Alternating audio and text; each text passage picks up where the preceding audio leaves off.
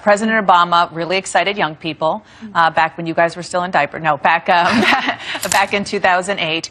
Which potential president excites you now? Which candidate? Go. Hillary Clinton. Yeah, Hillary or Elizabeth Warren?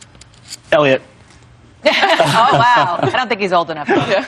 I'm excited to see somebody that reaches out to the youngest generation and takes these important issues and engages our population. Because I think that's what we're lacking in politics right now, is someone willing to reach out to the future leaders, to students like us all across the country that are ready to face these issues head on.